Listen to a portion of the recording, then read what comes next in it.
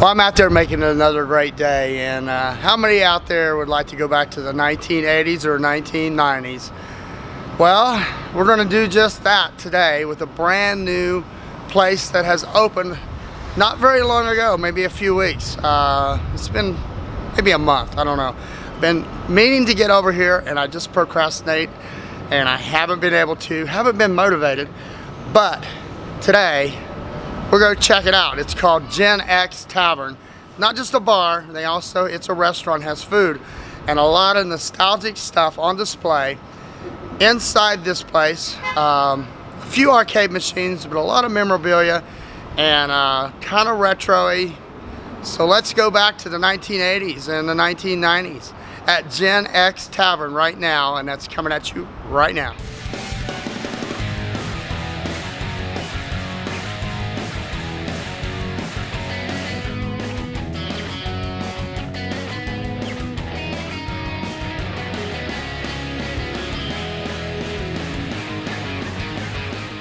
Well, we have arrived right inside of the Bank of America building, but it's a pretty large restaurant bar called Gen X Tavern, and they open at 11 o'clock every day, and they have this motif of old TVs and VCRs on display. Let's go inside and check it out and get something to eat. I think what we'll do is we'll sit down and have a little food, and then we'll go check out all this goodness inside this cool place called Gen X Tavern. It's a cool bar. They bring it out on a clipboard, the menu here at the Gen X Tavern, and the salad section is called the Richard Simmons. Kind of interesting. I guess they're thinking healthy. What caught my eye was some of the burgers on this menu. They have the Hellraiser, the Freebird, the Abe Froman. How many remember Abe Froman from Ferris Bueller? And they've got the Sue Ellen Ewing Patty Melt, and the Trickle Down Burger, and this Carl Spackler Burger, the Cousin Eddie Burger, and the MacGyver Burger. They also have an entree called the Griswold's Barbecued Chicken. And I Kiss My Grits and Shrimp. And I Kiss My Grits, that was Flo from Alice. I found something on their dessert menu. Not only do they have Dunkaroos, but it's candied Spam funnel cake. I think I'm going to pass on that one. One thing that's pretty cool on this Gen X Tavern's drink menu on their front cover is it says "Drink Forrest Drink," and how appropriate. In the 25th anniversary of Forrest Gump, and my friend Sonny Schroyer is in that classic film as Bear Bryant. They also have some very interesting cocktail drink names. They got Pump Up the Jam and Pretty in Pink, one called About Last Night, the Clam Digger, Last Word to Your Mother, Breakfast Club Martini, Give Me Those Rockin' Beats, and here's a shot called G.I. Joe, and pretty interesting menu here. Well, I have ordered my lunch here at the Gen X Tavern. I ordered the Abe Froman, and I did ask him if that sausage was from Chicago, and he said no, it was some other company or something. I was trying to be funny. But hopefully that'll show up soon. Well, they have brought me some Heinz ketchup for my waffle fries and my Abe Froman sandwich. Sausage sandwich with some grilled onions and peppers, and I bet it's good. It looks pretty good, and we're gonna try this Abe Froman. He came and set it down and he said, "Abe Froman." I said, "Yep, that's me." And he started laughing, and I asked him if this sausage was from Chicago, if it was Chicago sausage, and they really don't know, but Abe Froman was the sausage king of Chicago, and I'm going to be the sausage king here at lunch.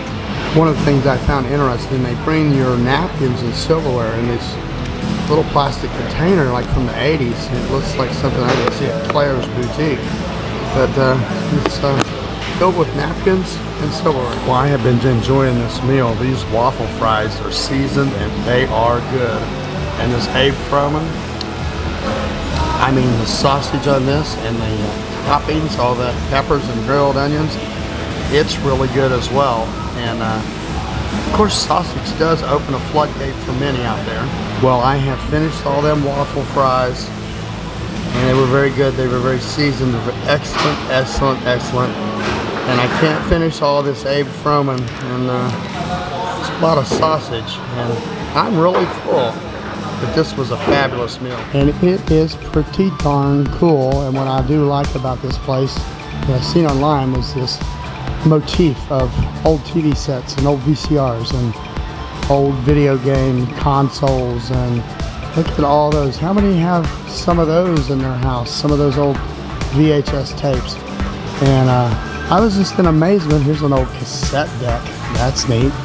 And the old portable TV. How many used to have a portable TV that they took along? And I just want to walk around and check this place out. Look at that cool neon bar over there.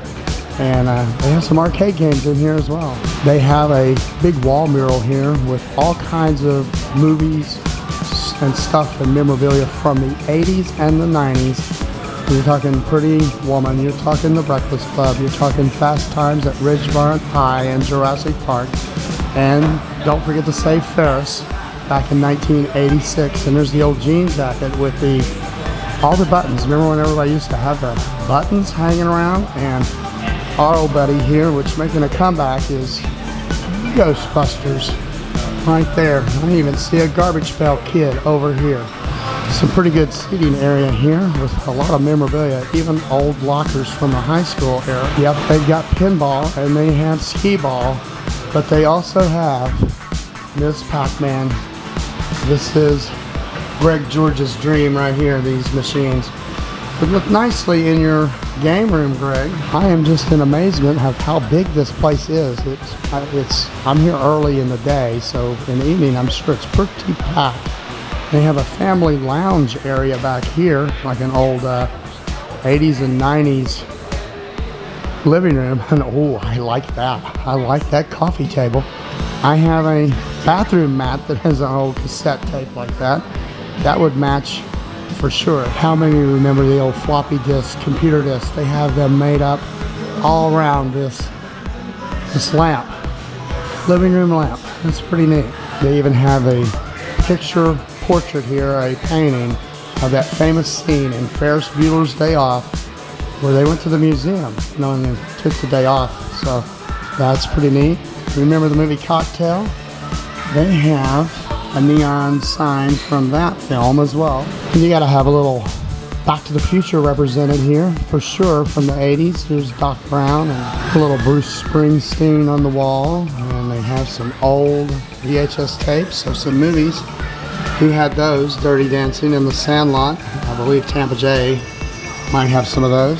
And yes, everybody back in the day was Saved by the Bell and running around like a virgin with Madonna.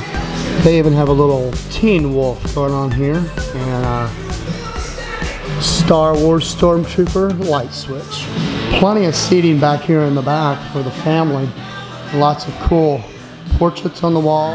Right over here is like the Last Supper of the 80s and the 90s, and a nice cool portrait.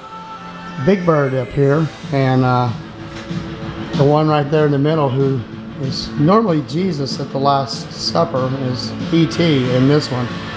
And everybody included, including Slimer and Mr. T and Alf and Yoda and Gizmo. And it does look like the restrooms.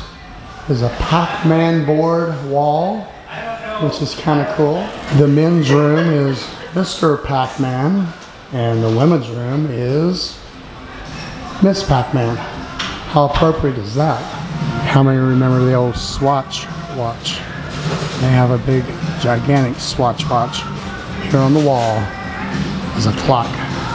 Right here it says, "Can I please just live in the 1990s?" Well, here at Gen X Tavern, you can do just that. Take you back to the 90s and the 80s. How many remember this sticker?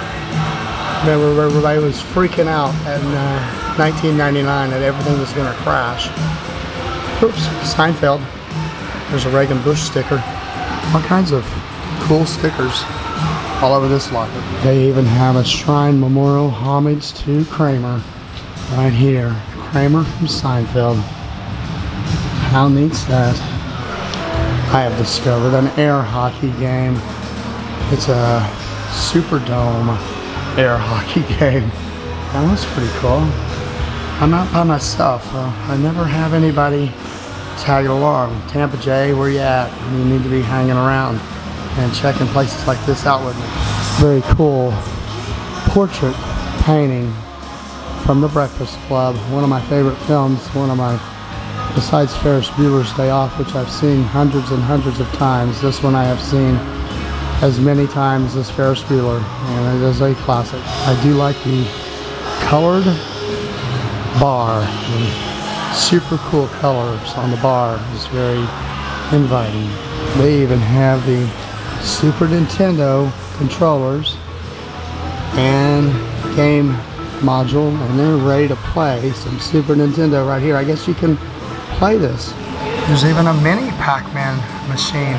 Those are coming back, and they're making a comeback for sure. Gen X Tavern. They even have, they got Legos here, Greg George. Look at that. Directly from Star Wars. They've even got X's on the floor here for Gen X Tavern. And it says right here on the sign, Back to the Future. And yes, I will be back to this place for sure. It was good.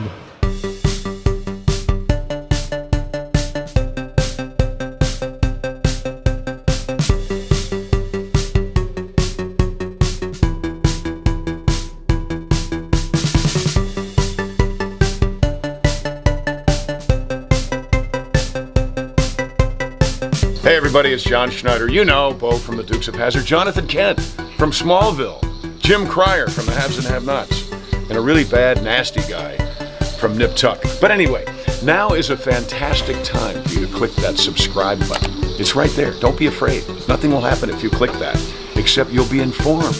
You don't want to wander around in this big old world uninformed. Do you? Don't do it. Subscribe.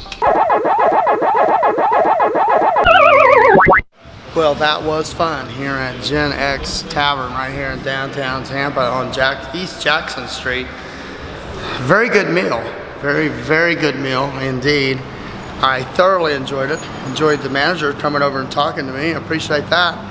And definitely come check this place out if you want a little 80s, 90s flashback.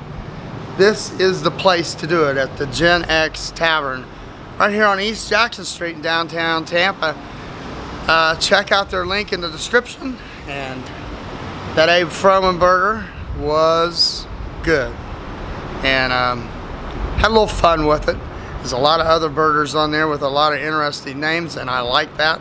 They got very creative with this one, and this would be a great place to come have a party, a little get together. When I seen this place, I thought of my buddies Tampa J, Explorer and Ryan, and Adventures by George.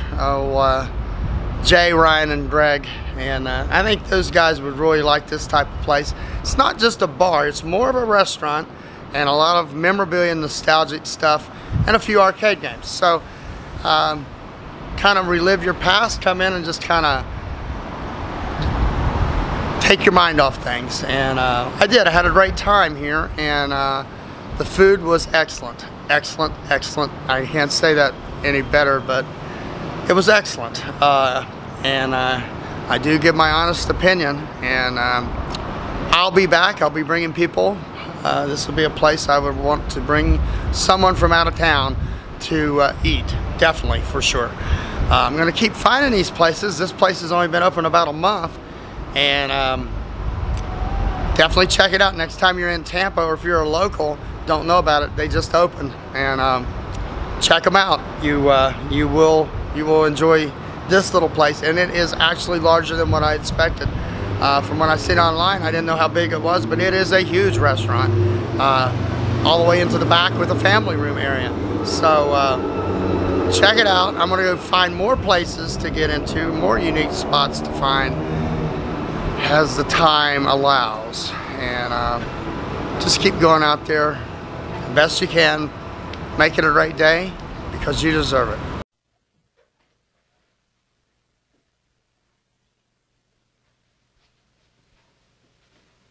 You're still here? It's over. Go home.